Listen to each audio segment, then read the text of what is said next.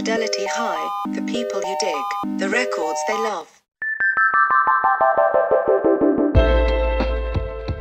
Alice Cooper is a music legend and is widely renowned as the godfather of shock rock.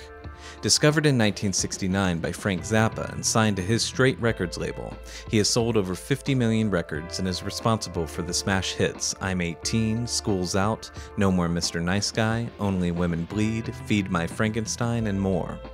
He has also been seen in multiple films, including a role as Freddy Krueger's abusive stepfather in Freddy's Dead: The Final Nightmare, and most memorably as himself in the Mike Myers and Dana Carvey 1991 smash comedy Wayne's World. He is also the owner of the Phoenix-based restaurant and sports bar, Cooperstown, and hosts a weekly radio show, Nights with Alice Cooper, that is syndicated to over 100 stations worldwide. He was inducted into the Rock and Roll Hall of Fame along with the other original members of the Alice Cooper Band in 2011. 2017 saw the release of his 27th studio album, Paranormal. It was produced by his longtime collaborator, Bob Ezrin, and features Billy Gibbons of ZZ Top, Larry Mullen Jr. of U2, Roger Glover of Deep Purple, and the other surviving original members of the Alice Cooper Band, Michael Bruce, Dennis Dunaway, and Neil Smith. This is Alice Cooper, and my Fidelity High is Eli and the 13th Confession by Laura Nyro. I was living in Los Angeles in the probably mid to late 60s, and, there was such a great glut of music going on. There was Love, Da Capo. There was The Doors. There was, King Crimson, T-Rex. All these great bands were out there. And somebody played me this album, and I was probably smoking. I was probably a little high or something, and it just attached itself to me. I listened to it and I went, wow, this woman is amazing. I didn't know anything about her. I didn't know anything about who Laura Nyro was or where she was from or anything, but every single song was from her inner soul. This poetry that was coming out of her was so unusual. I'm used to listening to Chuck Berry, and Chuck Berry lyrically was probably the greatest lyricist of all time. If he couldn't think of a word, he'd make one up. And she would do the same thing. It was so different than anybody else. It didn't sound like Judy Collins. It didn't sound like, any of the California girls, but she was pure New York, sort of like the Bowery in New York. And there was something really poetic and something really Broadway about her, even though she was just a hippie chick from the village. Poverty Train, I started listening to it and started realizing it was about cocaine. That it was, she probably did her share of cocaine and maybe even heroin, I'm not sure.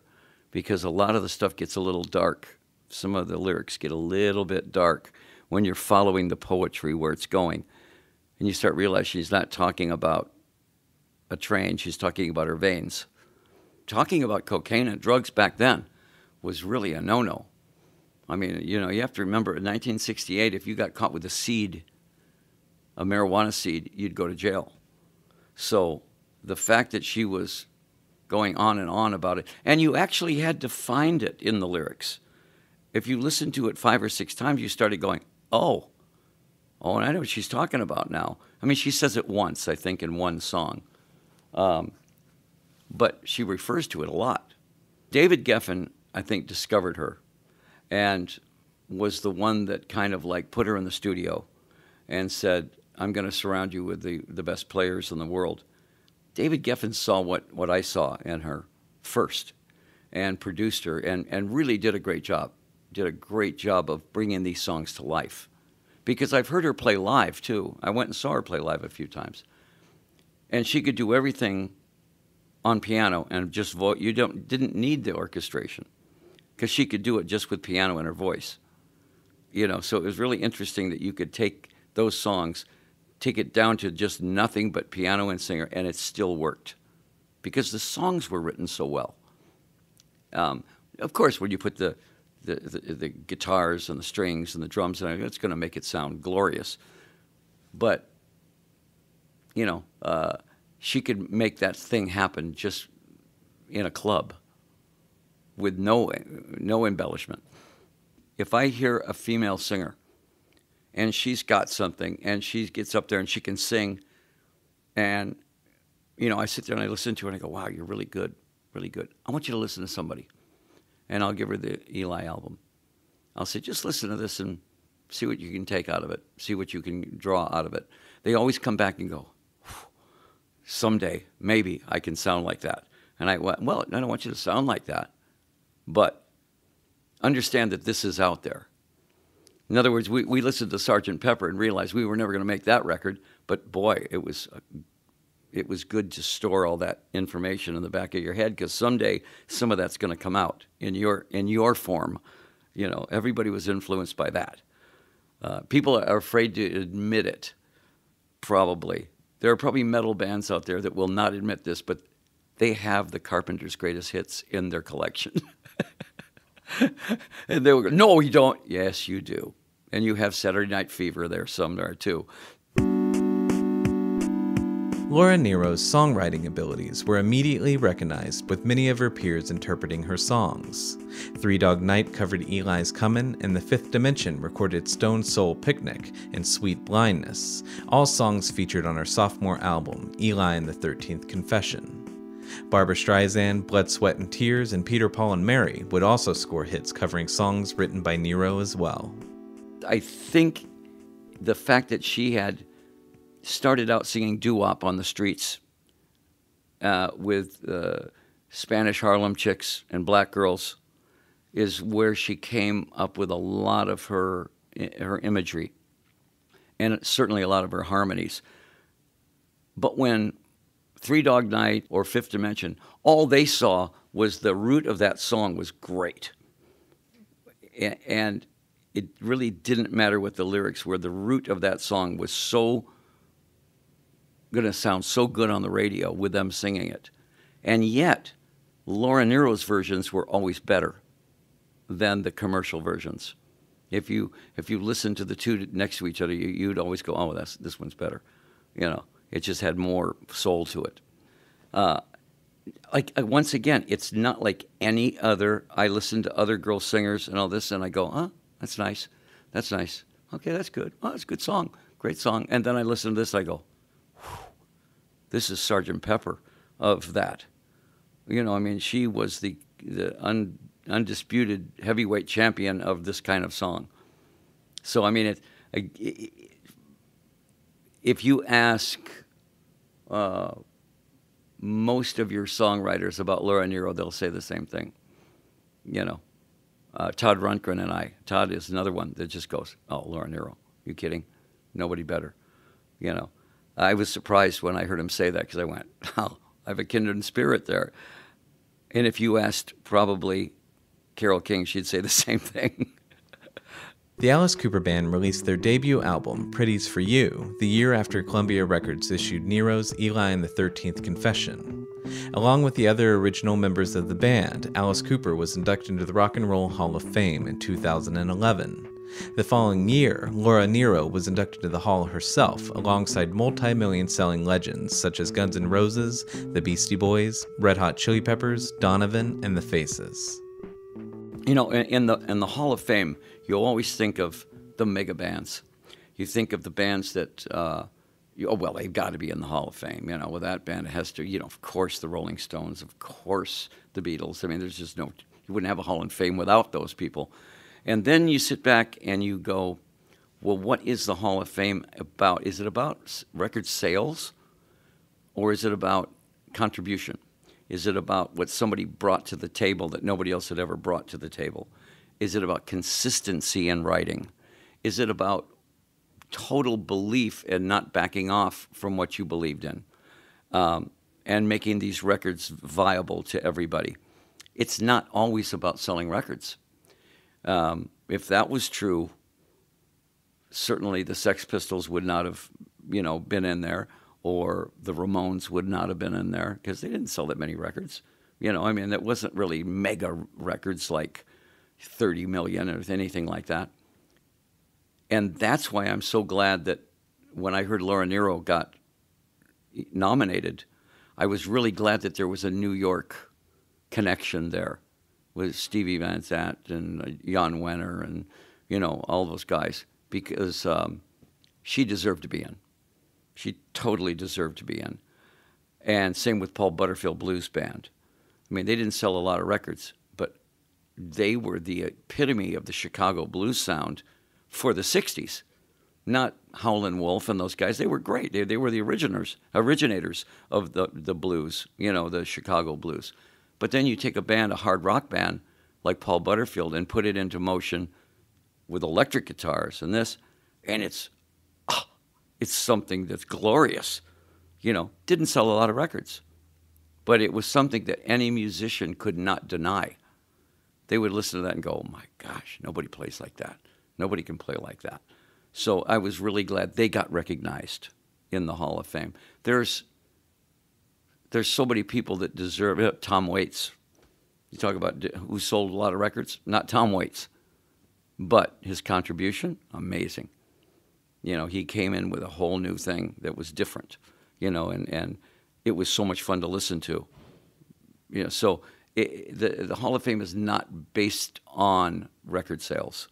It was inducted in 2011 with Tom Waits, by the way, and Dr. John, who was another total freak out there that never sold records but really did really well. We were an oddity. We sold 50 million records, and we were like a freak show. We were this, strange vaudevillian insanity, but we did sell a lot of records because we made good records. That was Bob Ezrin, But it's great to me to know that the Hall of Fame, Laura Newer gets in on 2012, the next year, and I went to that Hall of Fame because I wanted to see Bette Midler put her in, induct her. That was important to me. Same with Lou Reed. Lou Reed was another one that was a total unique character that deserved to be in. Produce for You had to be, 68, 69, right in that era. It's probably 21. Well, our parents had to be there when we signed the contract with Frank Zappa because we were too young. We were in our 20s. We were just 19 and 20 years old, the original band. And our parents had to come and sign the contract with Frank Zappa because we were not legal yet. And that was a funny. I always wanted to see that picture of my mom and dad, and all the guys in the band's mom and dad standing there with Frank Zappa signing a contract. We're crafting songs. We're trying to sound like the Yardbirds. We're trying to sound like a unique version of the American Yardbirds kind of thing, but even more twisted, more theatrical. And yet, we're listening to Da Capo by Love. We're listening to,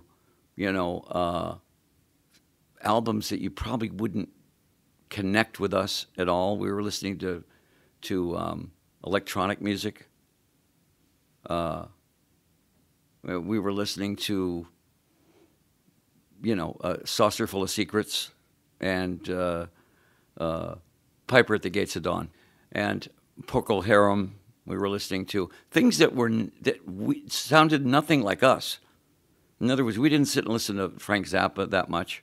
We loved Only in It for the Money and Absolutely Free. That was hysterical funny. But we didn't listen to it musically.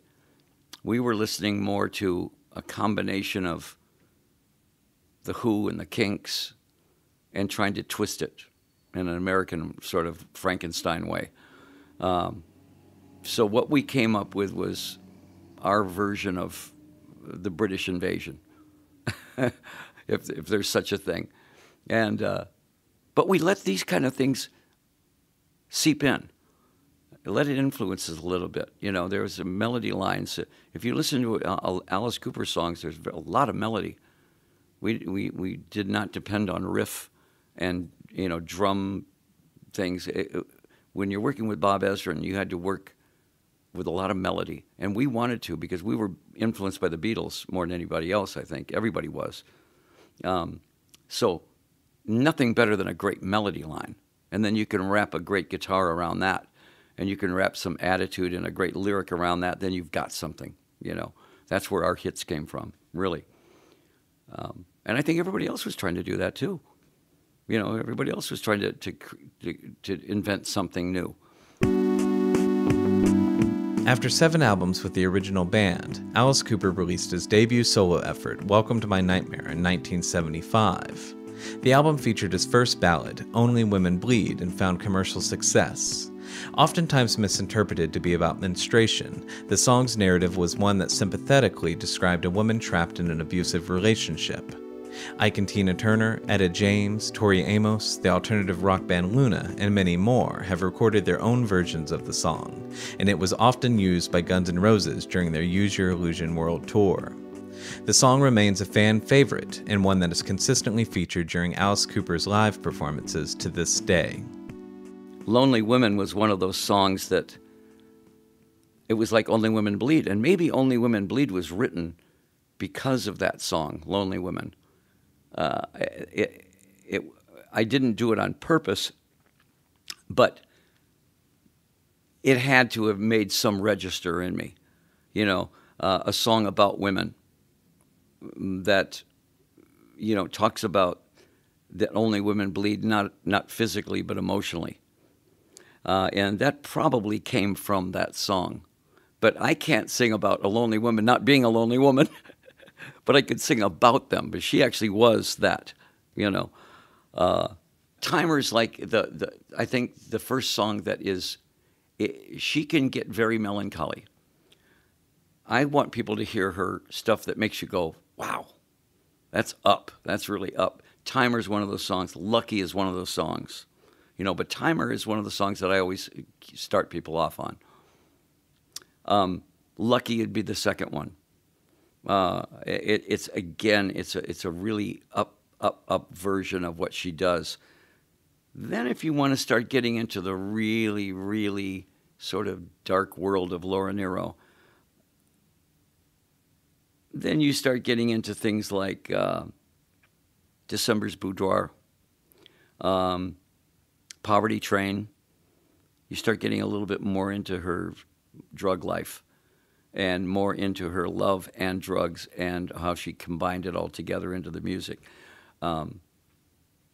That takes you a lot deeper into Laura Nyro. And then she's pure pop. When you're talking about things like Sweet Blindness and Eli's Comin', Stone Soul Picnic, that's stuff that is just pure radio, great radio stuff, you know. But I always start. Yeah, you can get way into. If you get into the New York Tenderberry album, then it's fairly dark. That's a fairly dark album. It's not as up as the first 2 albums, but this album had a nice combination of all of it. I think maybe that's why I like this album the best. It had the best balance of what is Laura Nyro. If you enjoyed this episode, you can subscribe to the Fidelity High podcast on iTunes, and please also consider leaving a rating and review. All podcast episodes to date are also available on fidelityhigh.com. Thanks for listening to this episode of Fidelity High.